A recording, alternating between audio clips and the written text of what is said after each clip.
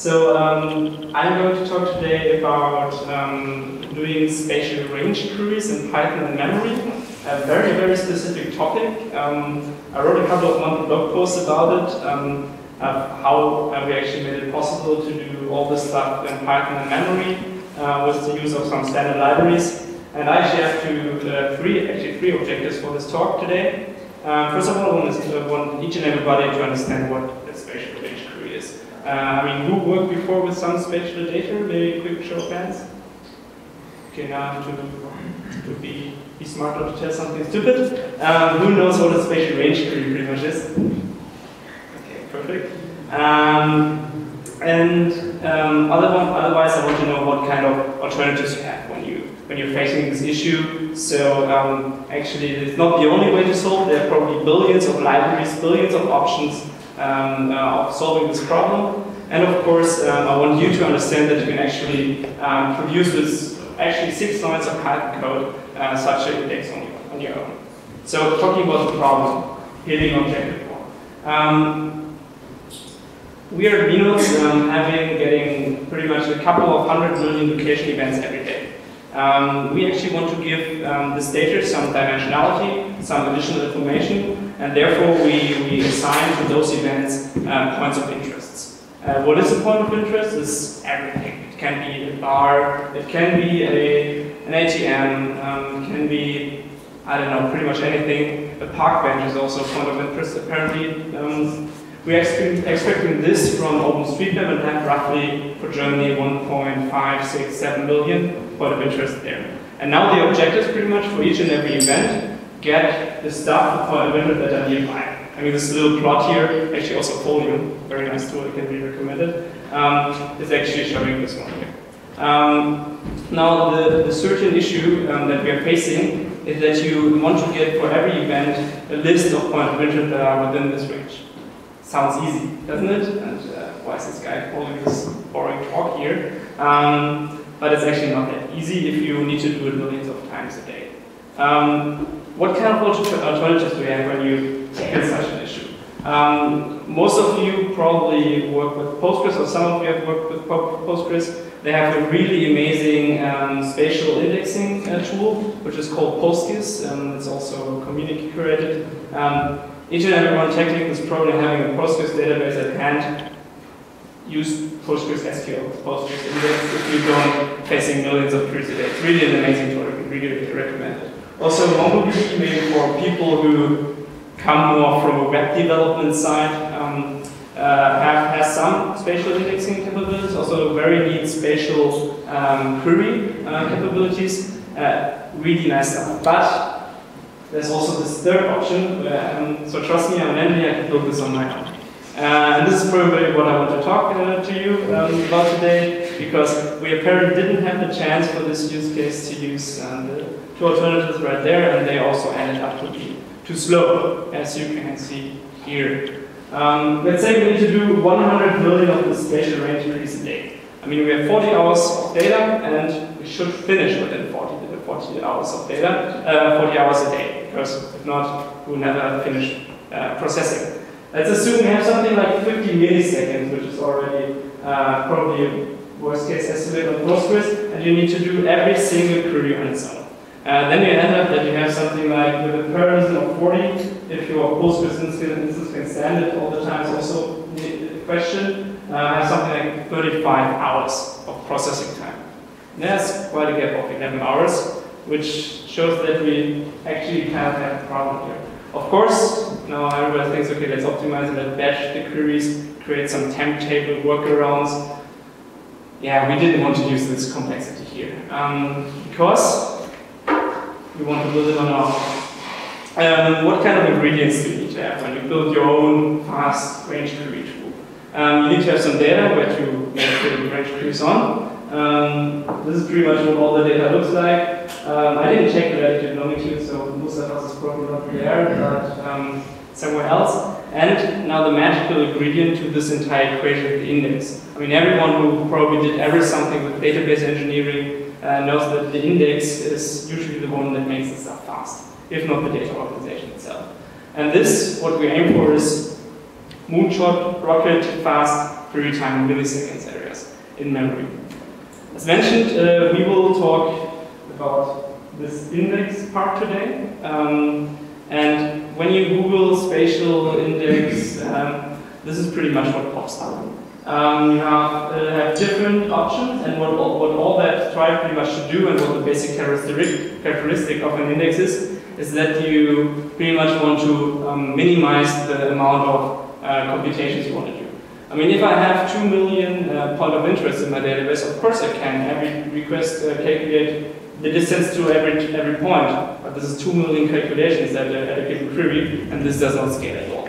This is why you should organize your data better, and this is what the index is pretty much about. Here you have something in rtree. Probably a lot of you know this already, and this is pretty much, as in the name, a rectangle tree, which organizes all the data points into rectangles and structures them within a tree, pretty much. And by this, when you now have a query, which is a rectangle, the rectangle can really easily traverse this tree and then retrieve its data points. The ball tree is something that actually is similar, but organizes the data within spheres, balls, 3D balls, spheres. Also in a hierarchical way. And then we come up with an option here about geohashes. We at Venus Retro are very excited about geohashes because it's a tool which we just discovered a couple of months ago. Very, very nice stuff. It's actually a format where you can pretty much partition the entire globe space within a grid of bracket squares, pretty much. And they have a certain precision, so they can be, this is I think precision 8 or something, and this is like has an error of at least 250 meters around. And this makes it really easy for you to access this data and organize your data within the geohash. We will today focus on those two, the ball tree, and how to use geohashes to also make this indexing happen. Okay, what is a ball tree? I don't want to do this at university lecture, but just some basic stuff. The ball tree is a binary tree, so it splits twice on every leaf on every node. As you can see here, do you actually see the mouse? Yes.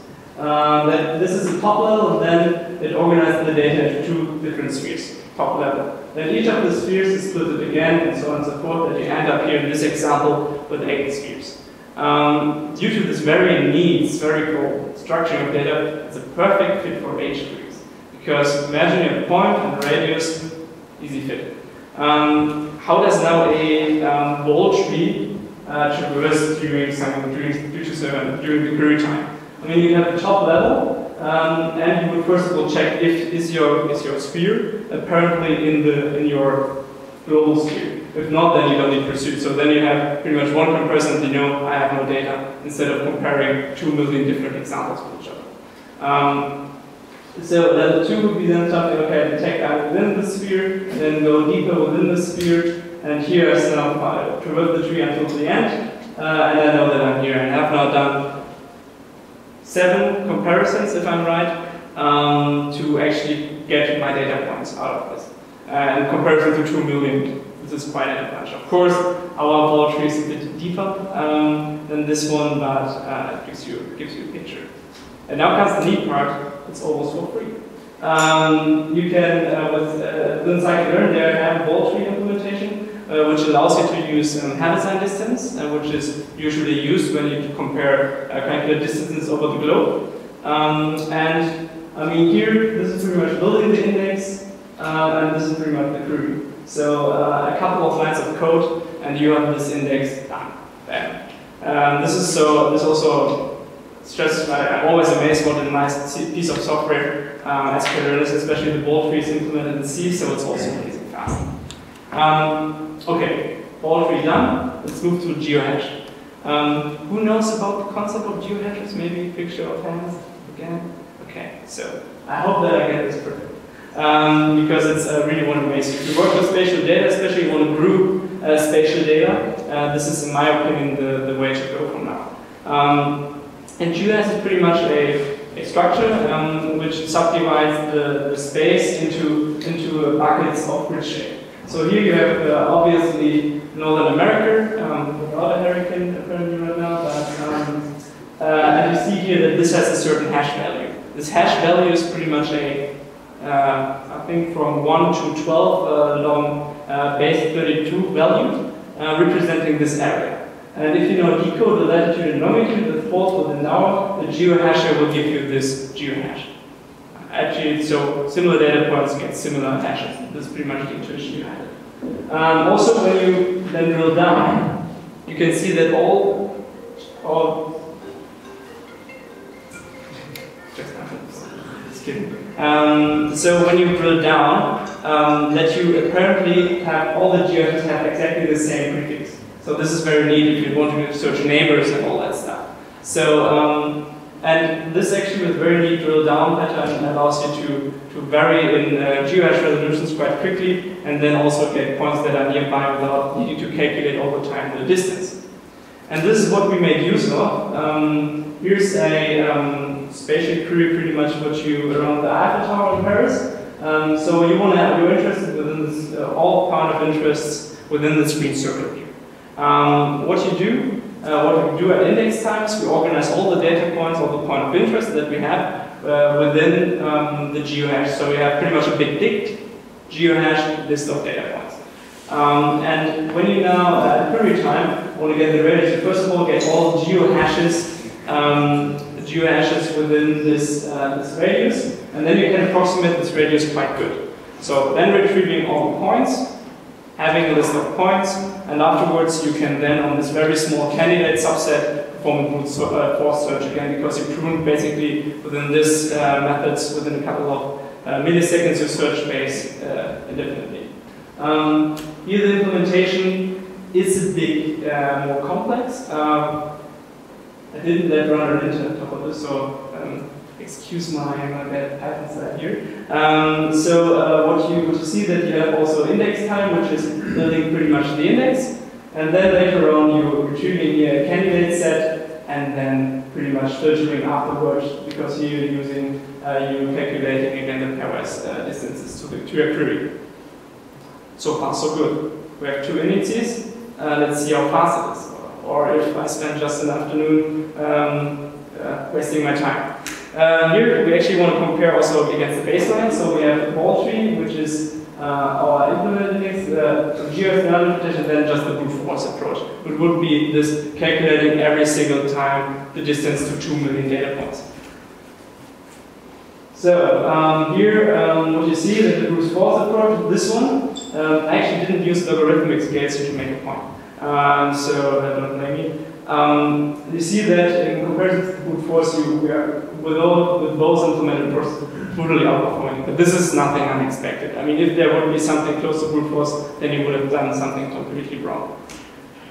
Zooming now in a bit, what you actually see is that you have still some kind of a linearish growth as bigger as the database of samples grows, the longer the query takes. But I mean, if anybody worked ever with big Postgres tables, also on the biggest database, the index doesn't fit anymore, doesn't fix it in the end anymore.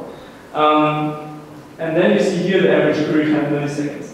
And when you look at it, it's single digits. So we pretty much achieved our goal that we have a faster than Postgres index, all in memory. Also, when we aim now, we have roughly 1 million POIs, and then we have accordingly to which index we choose something in query time between 1.5 and 3.5 seconds. Adding up the numbers again, I'm already coming to a conclusion.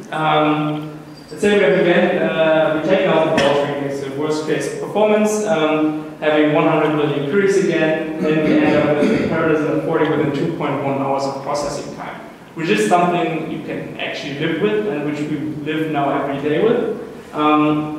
But of course there are downsides.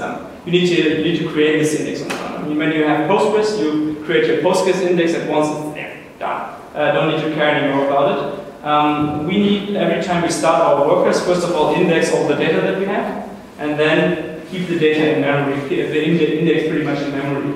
This costs a lot of memory, or not a lot of memory, it's actually quite low on memory consumption, especially if you use the sklearn ball tree implementation.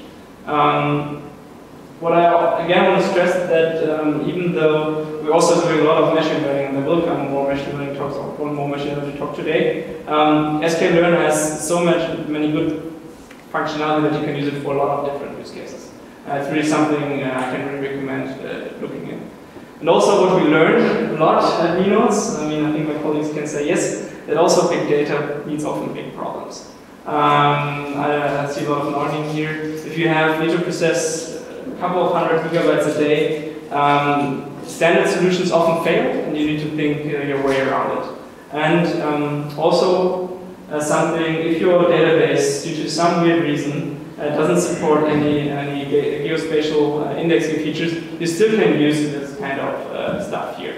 So we, for instance, at Linux, we use Vertica for some of our data processing parts, and they don't have a good geospatial support, and therefore we still need to do it on our own. That's it from my side. Thank you very much, and of course we are hiring also. If you're interested.